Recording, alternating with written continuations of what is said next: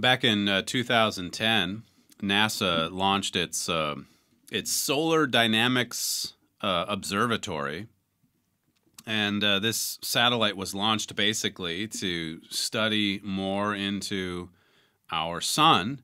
And according to this book I got a few months ago, 15 Million Degrees, it's about the sun by Professor Lucie Green. But she says in her book that this one satellite collects more data in a week about our sun than the Hubble Space Telescope generates in a year for the rest of the universe. So they're collecting a lot of data, a lot of information about this dominant star in our solar system. And it is dominant.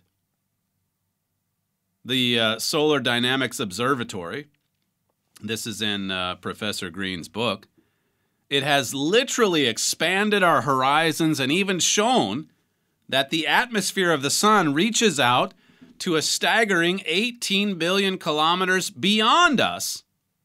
That's 120 times further out than the Earth's orbit. And she says here, we are living in the sun's atmosphere.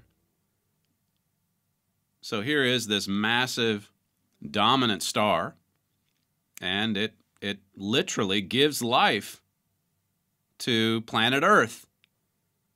In her book, she says not only does sunlight allow us to see, but it made our rocky planet habitable for millions of species of animals and plants. It grows our food, it drives our weather, and it can even be utilized to generate electricity to power modern society. Sunlight is amazingly versatile, but above all, there is something about sunlight that means it is able to keep us alive. We literally could not live without it. We couldn't live without the sun. Everything about our physical lives, everything about our planet revolves around the sun. Now let me just take you through a couple of Psalms, well, and hopefully a few other passages as well, because there's a valuable spiritual lesson in this for us as well.